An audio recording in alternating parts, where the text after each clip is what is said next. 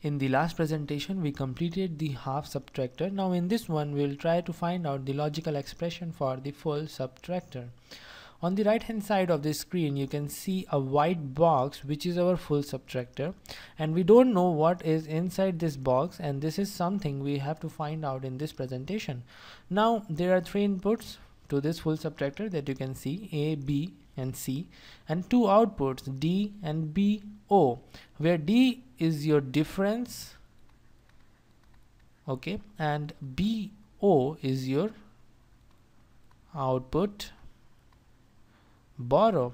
Okay, now in this three inputs, A is the number in which you want to subtract the number B, and C is your borrow from next stage. Okay, C is the borrow from your next stage. Now the prime goal of this presentation is to find out the combination of the gates which makes your full subtractor. So as we are having the three inputs, we are having the 8 possible combinations that I have already written here on the left hand side of the screen. Now we will try to perform the subtraction within these three inputs and try to get the difference and the borrow output. And the concept that we are going to use for the subtraction is very similar to half subtractor. So 0 minus 0 is your 0. Okay, 0 minus 0 gives you 0, and again 0 minus 0 gives you 0. So there is no borrow involved, and also the difference is 0. So 0 and 0. Similarly, 0 minus 0 gives you 0, and 0 minus 1. You want to subtract 1 from 0, so you are definitely going to require the borrow. So the borrow will be 1. And now as this 0 took borrow, so it will become 2 instead of 0, and 2 minus 1 gives you the difference equal to 1. Fine. Now again 0 minus 1, the same concept will be here. 0 minus 1, the 0 is going to require the borrow, so borrow is 1, and as it took borrow, it will become 2, so 2, it will become 2, so 2 minus 1 gives you what? 1, so difference is 1 in this case. Now again 0 minus 1, 0 minus 1 is what? It is 1, okay, that we saw in these two cases. And 1 minus 1 is what? 0. And as this 0 took the borrow will be 1. It's very simple to do. 1 minus 0 is 1, and 1 minus 0 is what? 1. So 1 is the difference, and you can see that there is no borrow involved, so the borrow will be 0.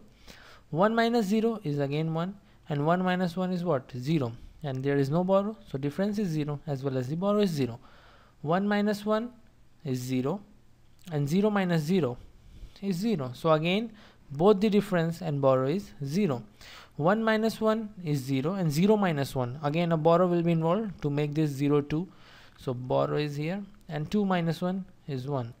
So this is what we are having after doing this subtraction, which was a real quick one, hoping that you know how to subtract the two binary numbers. If you don't know, then go to the playlist and see the lecture in which we discuss the binary subtraction. So the difference is 0 1 1 0 1 0 0 1, whereas the borrow is 0 1 1 1 0 0 0 1. Now we are going to minimize this function D and BO by using the Carnot map. So as you already know, in the Carnot map, we are having the cells equal to the number of what? Number of possible combinations. So let's make the 8 cell K map. We also call it a 3 variable K map, and we are having the inputs A, B, C, where A is the MSB, C is the LSB. So A will be here, BC is here. 0 0 0 1 1 1 1 0 0 1. We are going to require the same K map to solve for BO, so I'm going to copy it and paste it so that we will use the same K map, 8 cell K map for B output. It will save our time a bit. So this K map is for the difference Now let's fill this K map 0 1 1 0. So this is 0 1 1 0. Then we are having 1 0 0 1. So 1 0 0 1. Again we are having a interesting filling in this K map, which is each and every one is single. We cannot make the group of these ones. You can see that. And whenever this type of case appear in your K map, we call it a checkboard configuration. And whenever you are having a checkboard configuration, the difference is directly written as the XOR combination of the inputs, which means that D is equal to A XOR B XOR C. It is very important thing. This is very important. You have to remember this in your papers. So this is what we discovered, the checkboard configuration, and this configuration appeared in our full adder, and also this configuration appeared in our parity generator. Okay, and in parity generator lecture I proved that these combinations of single ones is going to give you A XOR B XOR C. So we are not going to do it again.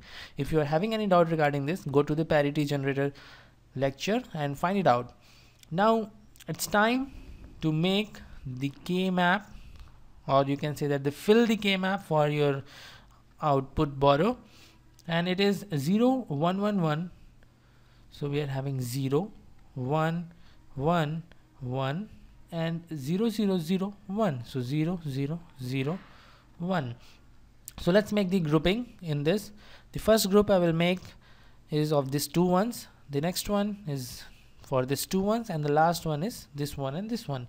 So the borrow output is what? For this first group we are having BC BC. For this group we are having A complement, and B is changing from 0 to 1, so it is 1, and C is 1, so A complement C. Similarly for this group we are having A complement, and C is changing from 1 to 0, so it will be 1, and B is 1, so B. So this is what we are having as the borrow output, and